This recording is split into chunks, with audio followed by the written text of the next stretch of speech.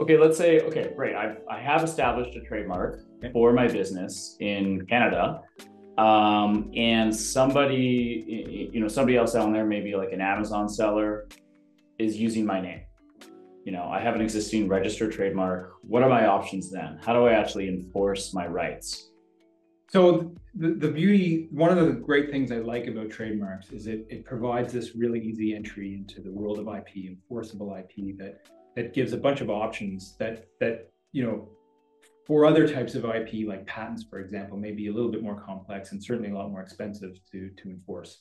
So the thing about trademarks is they give really strong protection. It's perhaps not as broad as say getting a patent. And what I mean by that is it's generally pretty clear whether someone's infringing your trademark. It looks the same where it doesn't, whereas patents takes a little bit more analysis. And given that, and as well as the sort of number of what I'll call administrative options for enforcing your patent rights, trademark rights outside of the courts, they make a really strong and cost-effective way to protect your goodwill and your reputation. Make sure people are coming to you for the goods and services they expect out of you. Yeah. And these include things like the Canadian Border Services Agency will permit you to register or request with them that they stop any counterfeit goods bearing your trademark. That requires a registration. Common law or unregistered trademark is insufficient.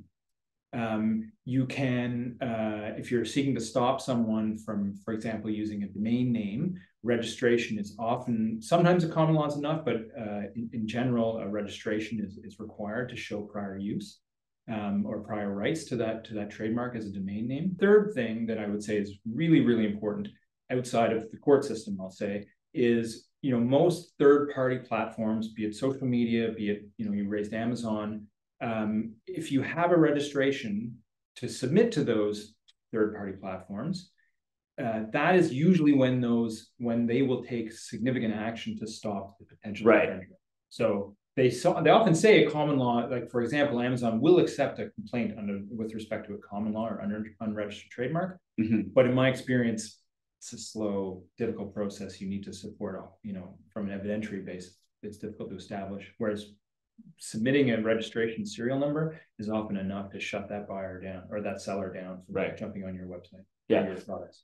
Yeah. And I mean, what I love about this is that once you have a trademark, a registered trademark, then you can actually, enroll these third-party actors to take action on your behalf to protect your rights, like, Amazon, other sort of sellers, other entities out there that are not necessarily the courts.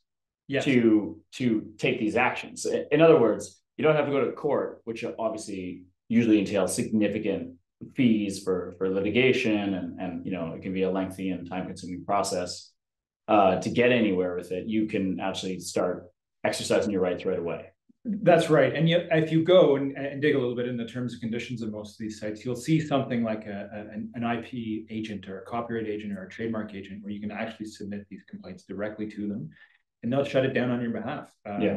There's a bit of a double-edged sword to that. I've been on the other side of that, where they sort of overreach the rights that are associated with trademarks. But certainly, as a trademark owner, those things are fantastic in terms of leveraging those ways of shutting down businesses. In fact, I'm involved in a case right now where our client did not have a registered trademark. He had a whole bunch of people, purporting to sell the same products as he did, which you're allowed to do under Amazon. They encourage other sellers to list on your listings if you sell the same product, but they clearly didn't. They didn't bear the same trademark. They didn't have the same warranty.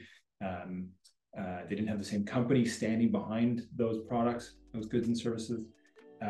We made several complaints with the unregistered trademark, but until we got them a registered trademark, which we did in fairly short order, they had to just simply accept that someone could jump on their ad, drive the price down on their goods and services.